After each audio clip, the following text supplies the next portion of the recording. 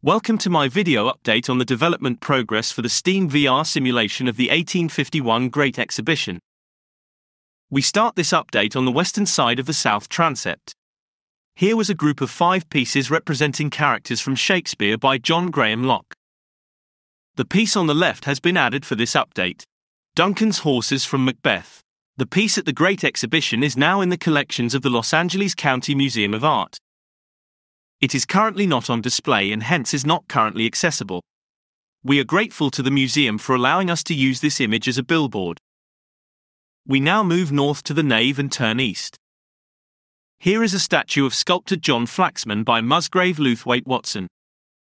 The exhibition catalogue and documents written early in 1851 place this sculpture in the British Sculpture Court.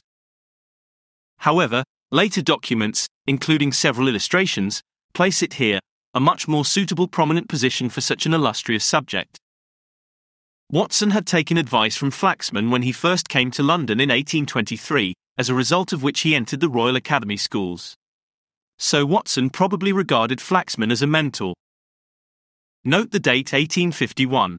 Watson died at the age of just 43 in 1847, so this sculpture was completed by his assistant George Nelson, who first completed Watson's other great work Eldon and Stowell, which is in the centre of the western nave of the exhibition. This statue of Flaxman is now at University College London, and we are grateful to UCL Art Museum for allowing us to photograph it to generate this model. Moving east along the nave, we come to Italy, and enter the Rome section. We come to a statue by Scottish sculptor Lawrence MacDonald. It is located here as MacDonald spent much of his working life in Rome.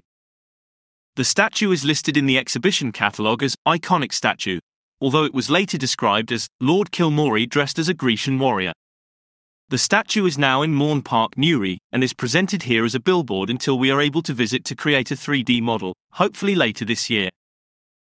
We now continue north to the France and Algeria corridor, where we finish this update with 2 more pieces. Here is Phryné by James Pradier, now at the Musée de Grenoble. It is presented here as a billboard until we are able to obtain a 3D model. Turning right, we see Cephalus and Procris by Joseph Marius Ramus.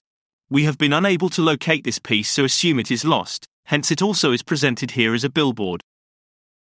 Watch out for my next video, which will continue to add to the contents of the exhibition.